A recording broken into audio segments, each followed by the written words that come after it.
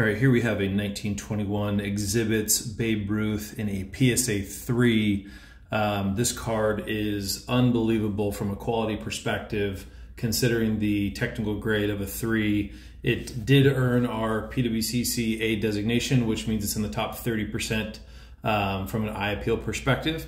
And you know what's really cool about this card is this is actually the first time a card was sold to the market as the product and not marketing another product. So it's a really cool, unique piece, these 1921 exhibits. And get this, these things were available for a whopping 1 penny back in 1921.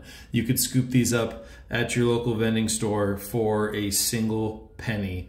You know, the fact that this card also has some amazing photography, which was very new for cards. Most of it had been some form of cartoons or drawings. You know, this was just a kind of revolutionary product to hit the market back in 1921. This was even before they built Yankee Stadium in 1923 for Babe Ruth. So incredible piece, live now in a premier auction.